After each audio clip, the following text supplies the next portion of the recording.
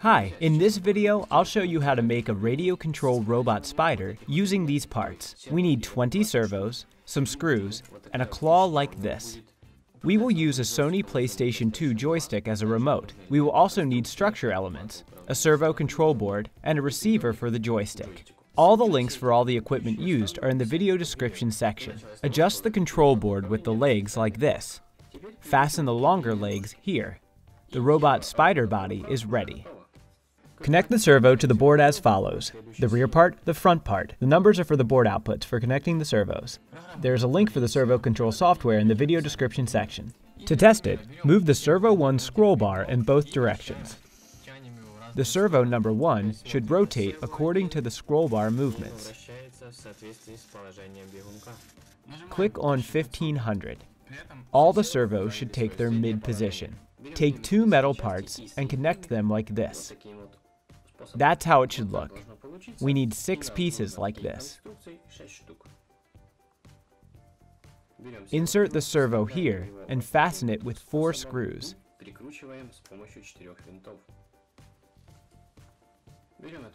Attach another servo to this part.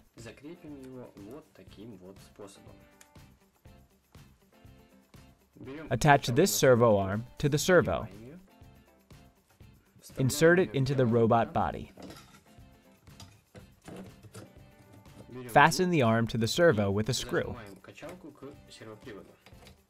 Fasten the arm to the robot body with smaller screws. The arm is tapped, so there's no need to use nuts.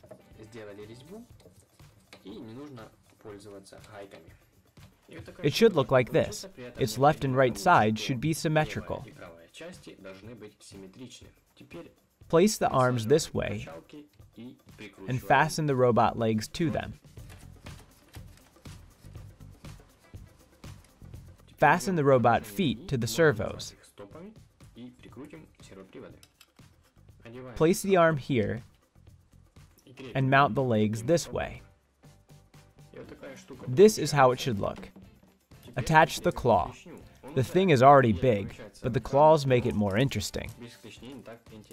Attach the U-shaped part here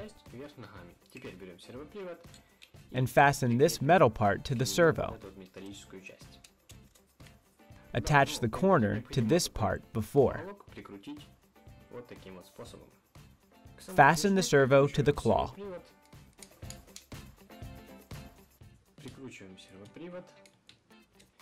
Attach this claw part to the servo this way. This is how the robot should look.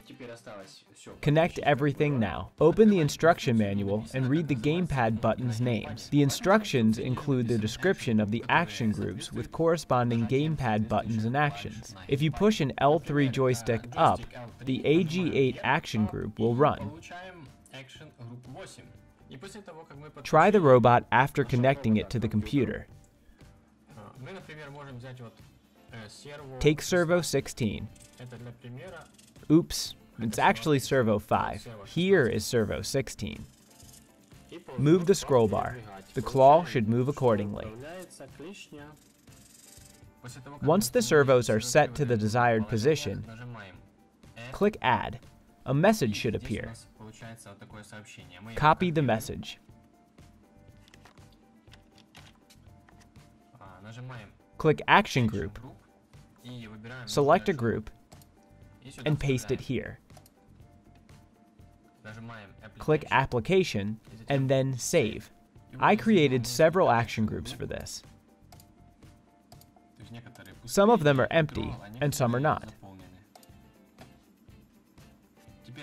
Now, click Download All. All the action groups are moved to the microcontroller now. Wait about a minute. This is the connection scheme for the Sony PlayStation 2 receiver and the microcontroller board. PS2 receiver. This is pin 1. Connect the microcontroller board to the Sony PlayStation 2 receiver with the wires included in the receiver set. Connecting the power. It's 5V here. Shift the jumper from the VCC to the 5V to power the microcontroller. The ground is the same for all. Pull this jumper out before connecting the power. Connect the power and start on the joystick. Press the Start button. Press the Mode button.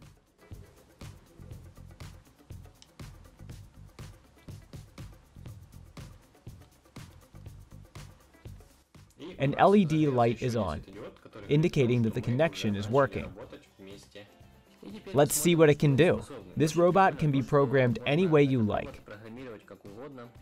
Let's see what it can do. It can raise its legs.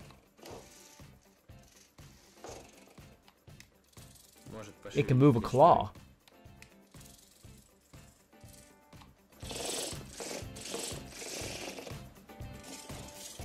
Three times speed.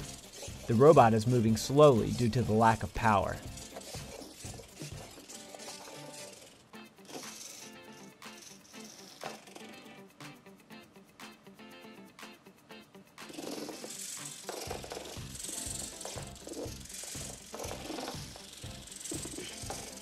This robot is moving backwards very slowly. I will try to reprogram it. I added some speed. Let's look at it. Now it's moving 5 times faster. 3 times speed. The robot is moving slowly due to the lack of power.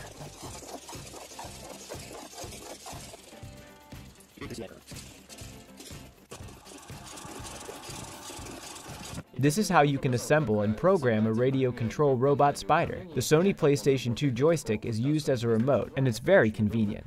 The robot is slow. I need some time for reprogramming it, and the power must be increased from 4.2V to 5.5V. I need another board for this.